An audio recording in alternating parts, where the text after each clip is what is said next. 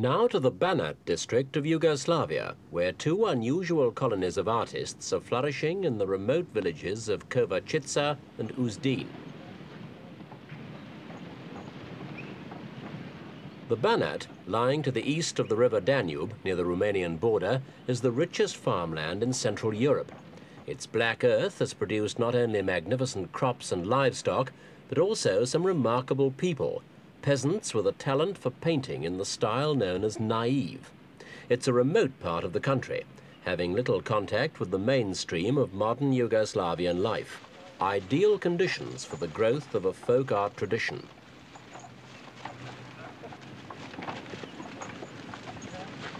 The Slovak village of Kovačica has been home to both men and women naive artists ever since the school of naive painting began in Yugoslavia in the 1930s. In Kovačica itself, the movement began when three painters met to discuss their reproductions of picture postcards. Since that time, much has happened. First came contacts with academic painters who offered encouragement and some instruction, then exhibitions at home and abroad, and finally the official seal of approval with the opening of a gallery of primitive art in Zagreb in 1952. As a result, several of Yugoslavia's naive painters have managed to win international acclaim. One of these is a 40-year-old housewife from Kovačica called Zuzanna Chalupowa. Zuzanna is typical of many naive painters working in Yugoslavia today, in that she's an ordinary housewife living an ordinary life in a rather obscure country village.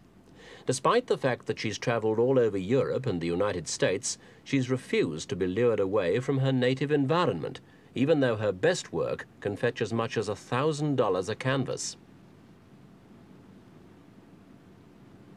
The basis of naive art is the conflict generated when the experience of an untutored artist, like Zuzanna Chalupowa, is expressed through a sophisticated medium like oil painting. Naive paintings are easily identified by their style, which is always brightly colored and flat like a picture postcard. The figures are reminiscent of child art, and the pictures themselves invariably tell a story.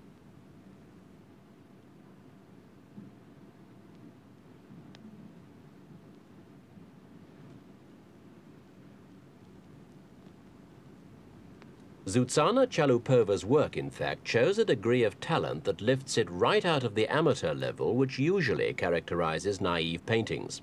But she sticks to the rules of naive art, which limit her sketches to her immediate surroundings. What's unusual is that she prefers to describe the events and people of her rural environment in purely urban terms.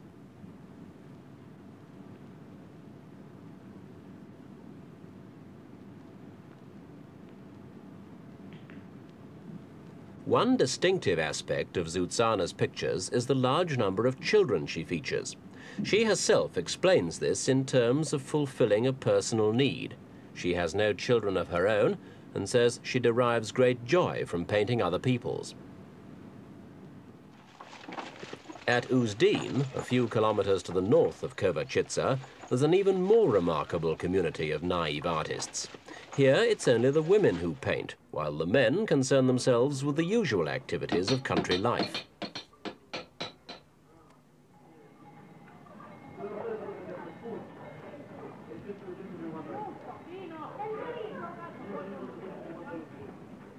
The inhabitants of Uzdin are mostly descendants of Romanians who first settled in the Banat 100 years ago.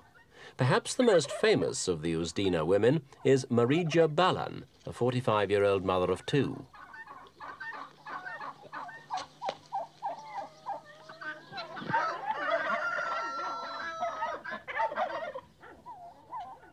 Like Zuzanna Chalupowa, Marija Balan's work has been seen all over the world, and her paintings also command high prices. Although both women paint in the naive style, their work is quite different in subject matter and technique.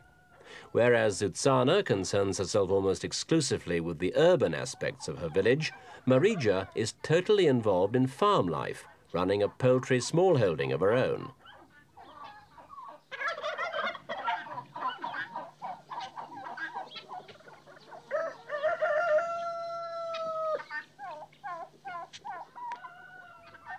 Turkeys loom large not only in Marija Balan's backyard, but also on her canvases.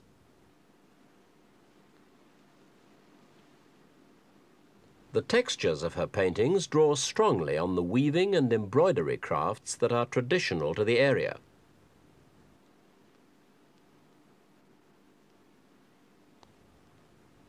The picture postcard origins of naive paintings are evident in this winter scene, but there's a degree of technical excellence that makes it something much more than a Christmas card.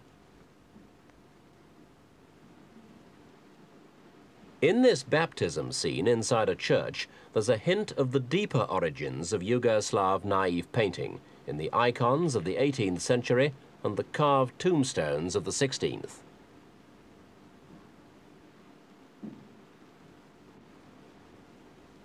Although it's supposed to be one of the essentials of naive art that it should spring from a folk environment, this is becoming an increasingly difficult condition to fulfill in the modern world.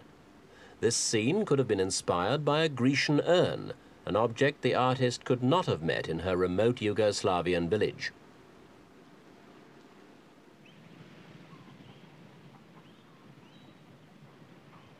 From its earliest beginnings, naive art in Yugoslavia has been concerned with interpreting contemporary realities and reflecting prevailing social conditions.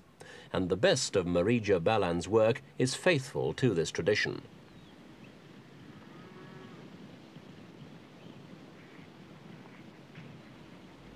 Although there are naive artists in many other countries of the world, nowhere have they made such an impact as in Yugoslavia, where 200 are thought to be living and working today.